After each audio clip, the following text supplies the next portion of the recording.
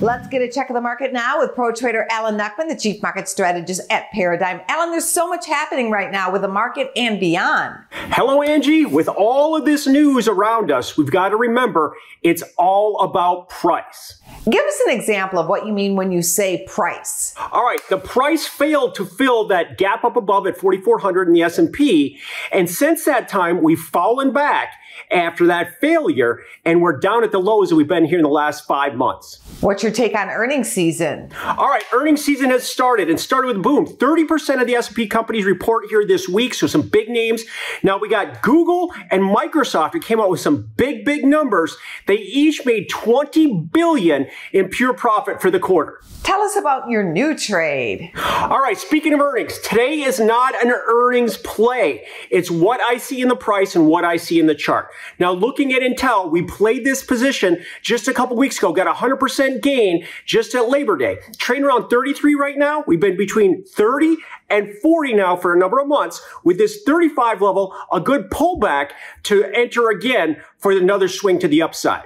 You tend to be long-term. How does this trading strategy move past Intel earnings? Again, earnings come out this week in Intel, but the way to play is with a March option. So I'm buying enough time that the earnings could be a positive or negative catalyst, but in the big picture, I'm going to be in position for success, a chip down on chips, so to speak. What call option contract are you buying on Intel? So what I'm looking at is the 30 call for March. The 30 call, we're trading about 33 or so. The 30 call is about $3 in the money. March option has 6 months of time. And what's nice here is a range breakout above the 40 level sends Intel to 50. It's really been a laggard over the last couple of years when you compare it to the NDX. So it's set up based on what we see once again. What about your trading day takeaways? All right, let's talk trading takeaways. Trading takeaway number 1, 5% yield, not a stop. All right, we hit 5% yield in the 10-year note. That got everybody excited. The market's made some new relative lows on Monday, since we've already gone past that here in the past couple days since that.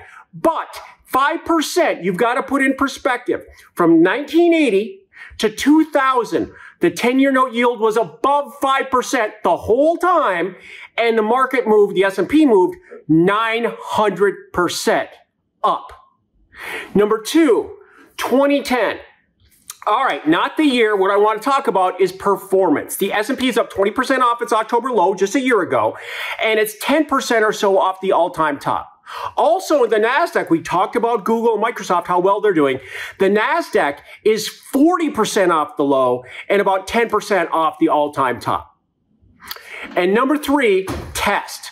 Now we want to see, I'm bullish, I want to see if it's a test and reject. We've come down to that 4,200 level. Now, we took out Monday's low here yesterday. Now, that's important, but we did not make new relative highs in volatility in the VIX. So that's a bullish sign for now. Let's see where we finish the week, see if this was a test or a test and reject for an upside score. I like your bullish signs, Alan. Thank you. Go to businessfirstam.com for where to see our show on TV.